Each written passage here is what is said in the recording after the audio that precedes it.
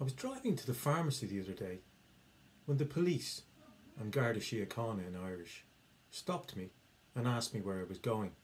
Obviously with the coronavirus, they're being very careful about travel. I told them I was going to the pharmacy and they asked me for proof, but I didn't have any proof. However, they gave me the benefit of the doubt and let me go on. To give someone the benefit of the doubt is to believe them even though you don't have evidence or any proof to say that what they're saying is true. For example, the student said that her bus broke down on the way to school. So the teacher decided to believe her. He gave her the benefit of the doubt and let her into class.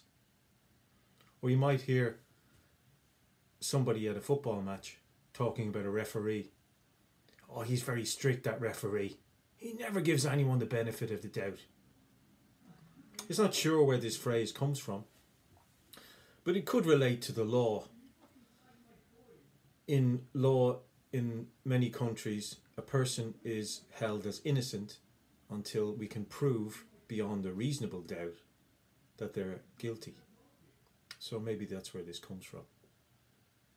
I think it's a good rule to live by in life in general, to give someone the benefit of the doubt whenever you can.